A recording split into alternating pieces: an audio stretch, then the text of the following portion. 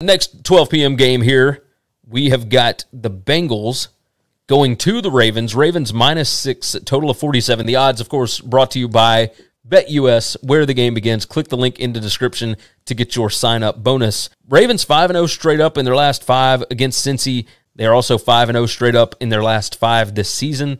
They have been covering pretty well. They have got a bunch of guys on the injury report as well. They've got 19 on the injury report. However, Cincinnati, they got 11 guys out. Not out, but 11 guys on the report. They're kind of banged up as well.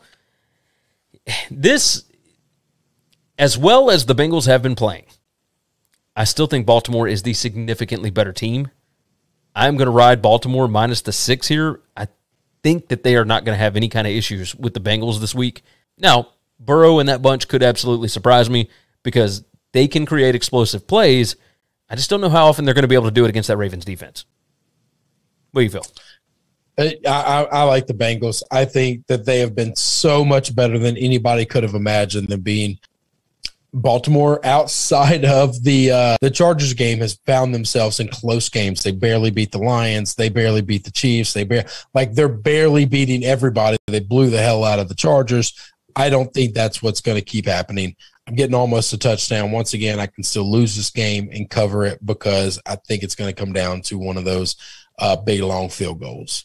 Yeah, that would make sense. I'm wanting to look up and see. I seem to remember them just trashing the Bengals. I don't care about the past. I don't care about the past. Oh, I know. But I like to know at least for, let's see. Did you care about the past? 20-0, 24-0. No. 20-0, and then 24-16. Now, since something's wrong with this. All right, never mind. This is looking at 2016. It was looking the last time Baltimore was an underdog to the Bengals. God, they hadn't been underdogs to the Bengals since 2017. Okay. So off of that. So I'm rolling Ravens, you're rolling Bengals. Thanks for listening to the Winning Cures Everything podcast. The website is winningcureseverything.com, and if you want to connect with us, we're on Twitter at GaryWCE, at Chris B. Giannini, at Winning Cures, or you can email us, Gary at winningcureseverything.com or Chris at winningcureseverything.com. Subscribe everywhere you need to subscribe, and we'll see you soon.